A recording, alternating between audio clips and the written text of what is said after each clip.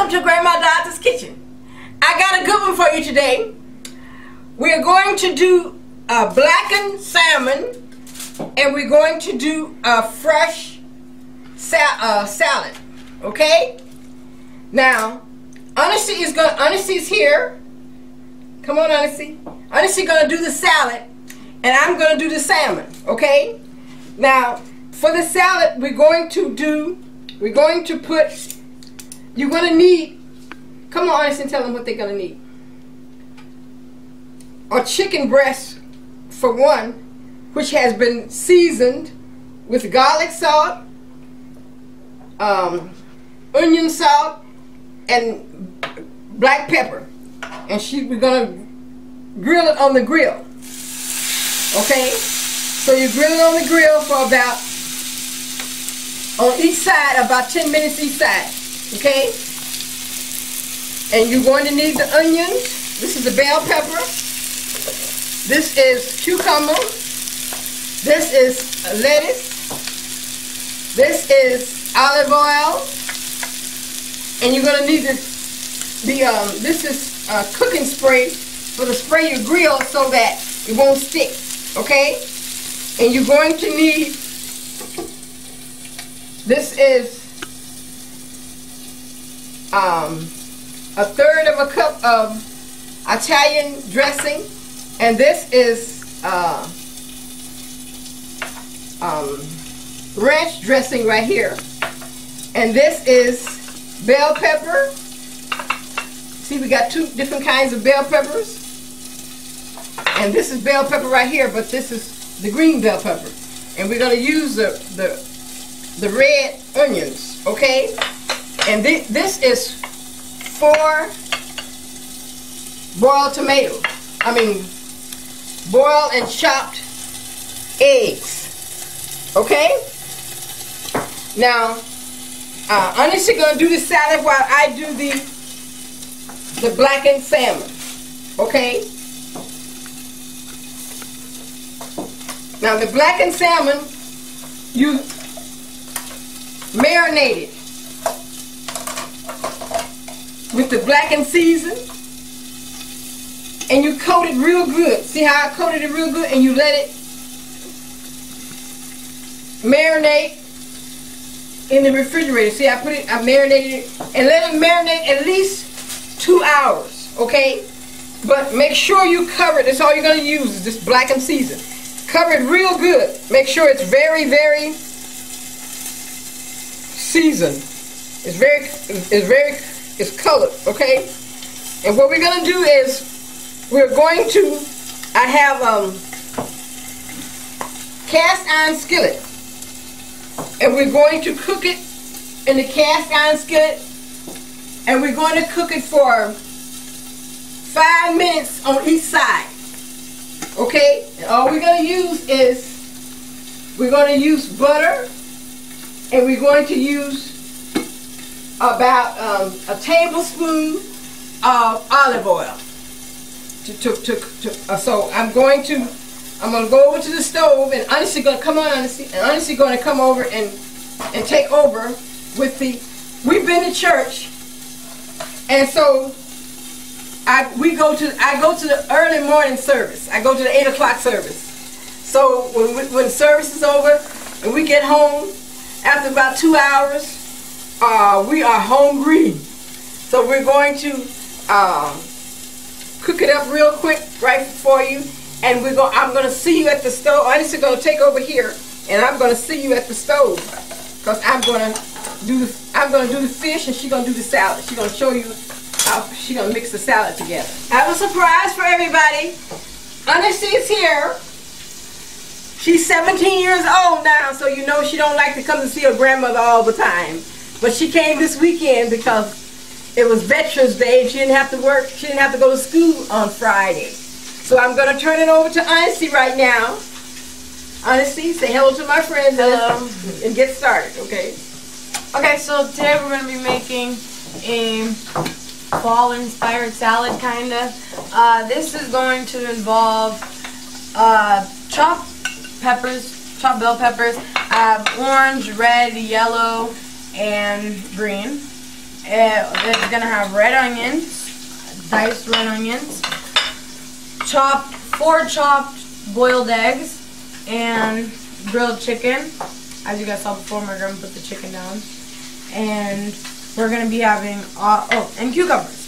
So first, I'm gonna show you guys how to prepare your cucumbers. And what I like to do is I like to season my cucumbers because it gives the salad more flavor overall. So what I do is I like to put olive oil on my cucumbers at first, just to make all the spices that you put on the stick. Then I put salt. This makes it to where you won't have to season your own salad for when you when you always put your pepper on your salad or your salt.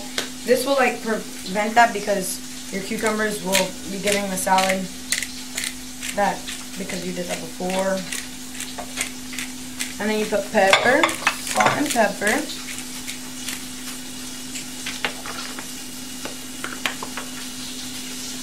And then I'm going to put a little bit of garlic salt.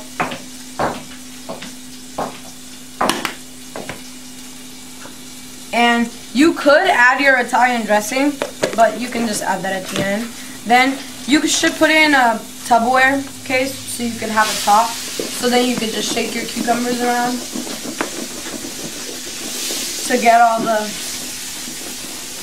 everything on there, and really make it to where everything is nice and coated with what you put on it.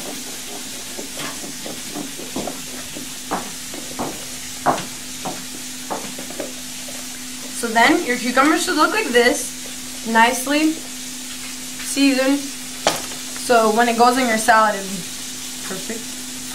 Then you want to put all your toppings on your salad. So I just use regular lettuce. I don't use anything special, no spinach or anything. You can. This is iceberg lettuce, but you can use whatever. So I'm going to put my peppers down. I like to use all the colors because they all taste kind of the same. And they're really pretty when you put them on your salad. So I put those down. Then I put the green one.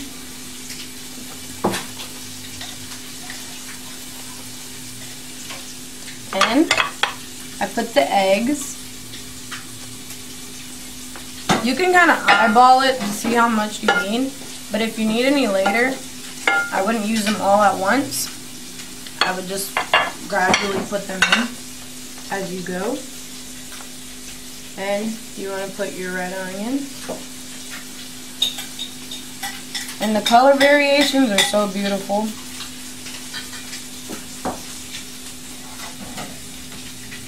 Then you add your cucumbers.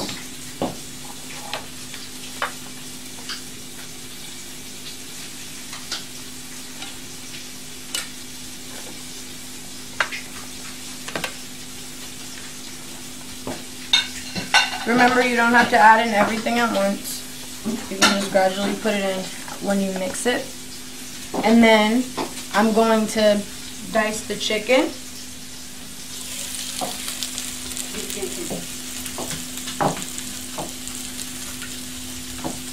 So then you want to grab the chicken. I cut it into 4s because the chicken may be hard to cook because I used a breast, so they are very thick. So I'm going to grab 2 right now. Then I'm just going to cut it.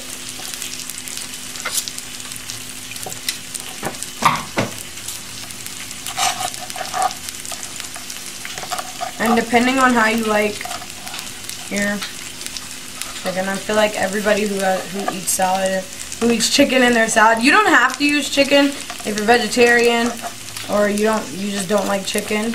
You don't have to use chicken, but it does give the salad more weight.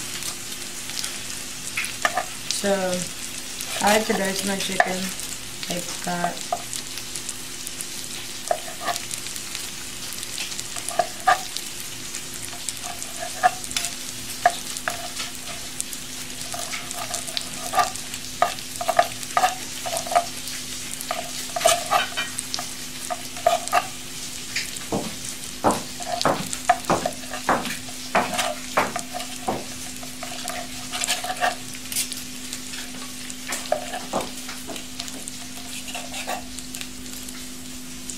since I use a breast, there's lots of like extra pieces. So I just put aside the skin. This is the skin. I don't really use that for my salads, so I just use the meat. And a lot of the time I would eat the salad without chicken. It just depends on how you're feeling that day. And I'm just giving you all the options. You can use it without or with. Either way, it's really good. So then when everything's all diced up, you want to lay it down on top of your salad. And it gives it just the most beautiful little color.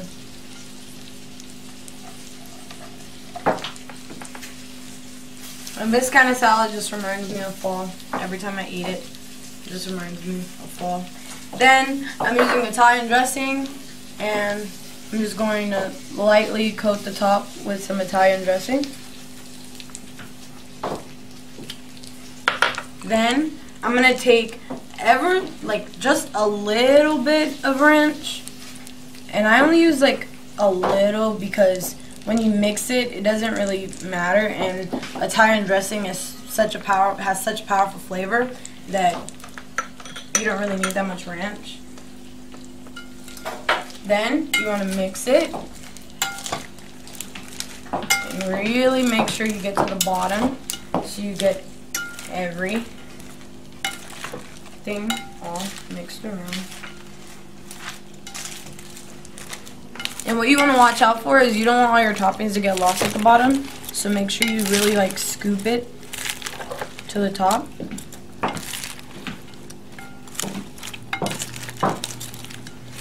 Because they can get lost at the bottom once you start mixing. And as you go, you want to add more Italian dressing. Just when you know it's starting to look a little dry. And then you add a little bit of ranch dressing.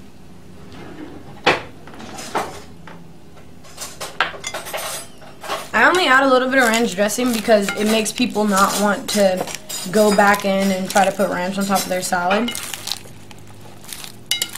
because they already can taste it.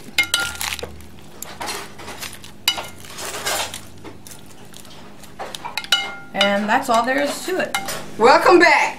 Now see, we're going to put this side, any side, because because it don't have a skin on it. And so we're going to put it in the oil. The oil is hot. And let it cook for 5 minutes on each side. Okay? Alright? And so I'll be back and I'll show you the finished product. Welcome back. This is the finished product. This is the salad that Honesty made. Okay? This is the salmon. Now the key to making good salmon is don't overcook it. 5 minutes on each side it's enough. Okay, and we got the rice that we're gonna serve it over a bowl of rice, and we got peas and carrots. Okay, I want to tell a story about Honesty. Honesty, 17 years ago when she was born about 17 and a half years ago. She's about 17 and a half now, and so her mom came to live with me so I could take care of her while she was convalescing from having a baby. So her mom came over, and so Honesty came from the hospital here. So her mom came to stay 6 weeks, and she stayed about 2 years. And so me and Honesty bonded so when her mama went back home, Honesty had to go to a few years after that. Honesty had to go to kindergarten, and every day when Honesty went to kindergarten, she'd fall out. She just screamed and hollered and fall, and her mother had to stay there with her and calm her down and all that. So her mother told her, because when she was a little girl, she loved to come over to my house. So her mother told her, I make a deal with you. She said, if you don't fall out And if you don't scream and holler, and you act good like the other kids, every weekend I will let you go up to your grandmama's house. And so Ernest didn't have to go to school on a Friday. She would have to go to school 4 days a week. So her mother, and so she said, "Oh, you will?" And so her mother said, "Yes, I will let you go every Thursday, and your mother bring you back, or I'll pick you up every Sunday." So Ernest didn't cry no more, didn't have no more tantrums, didn't fall out no more. She stayed at the school. When her mother dropped her off, her mother didn't have to stay in there an hour and wait till she calmed down. And so one day I picked her up from school after about, I imagine about maybe like after mother made the deal with her about 3 months, and she got in the car with me, and I told her, I said, "Honestly, you have learned so much at this school. You've grown up so much." I said, "The school taught you a lot." She said, "Oh no, the school didn't teach me. I just grew up. I would rather be home watching Barney."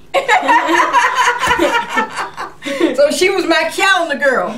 And so I used to make pictures of her for my calendars, because we have an outreach, and so she used to be the outreach calendar girl. See that there, and she'll love to come over to my house. Now I have to fight with her to come over to my house. Can you believe how times change? That is not true. Can you believe that, people, how times change? See, she used to be my calendar girl. I used to make calendars, see? And she was a calendar girl, because I would have calendars hanging up in the offices at the outreach. Okay? And so I just said that to say how times have changed and how they grow up so fast. It seemed like only yesterday, but it's been 17 years and over. So she'd rather be at home talking to her boyfriends and stuff instead of coming over to her mama's house. Well, I can't blame her. I mean, you know what I mean? I don't blame her. So we're going to have a taste test now, okay? Let's have a taste test, Ernestine. Okay. So we're going to try this delicious salad that Ernestine made. And by the way, she became a good cook.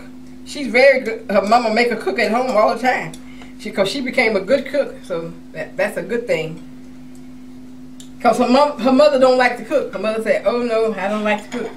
And so her mother have the girls to cook.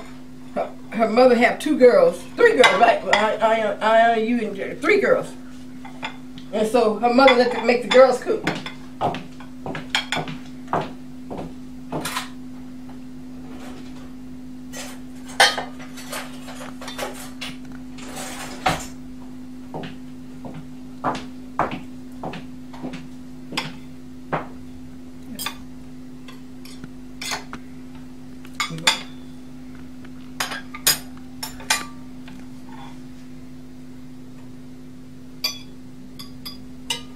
I want my salmon with my rice.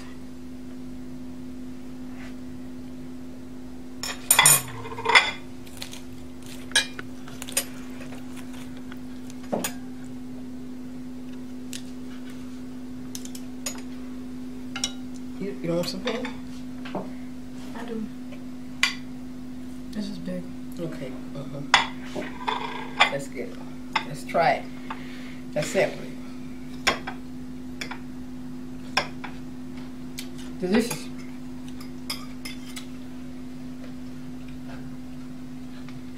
Good salad.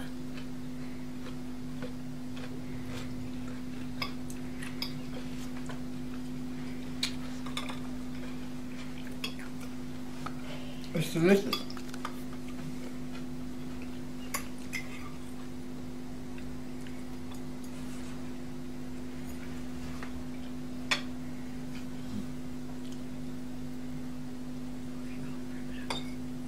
Very good. Very good. Now remember, I have a cookbook. You can order the cookbook. Okay? If you order from me, it's $15 plus shipping and handling, which is $3. Okay? And I'll autograph it. If you order it from Amazon, you won't get it autographed. Okay? But you can order it from me, I will autograph it for you and send it back by return mail. But you can also order from Amazon. Okay? And remember, I have another YouTube channel. And it's Peace Through the Storm. Okay? So this is soul food that we're cooking. But Peace Through the Storm is spiritual food. So because you and I, all of us was built to outlast our storms in life.